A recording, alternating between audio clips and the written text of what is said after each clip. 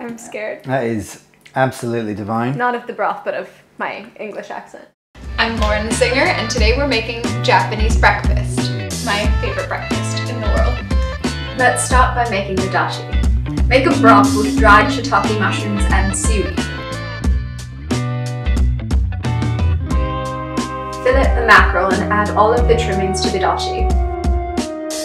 Cook the rice. Slice, salt and pickle the cucumbers.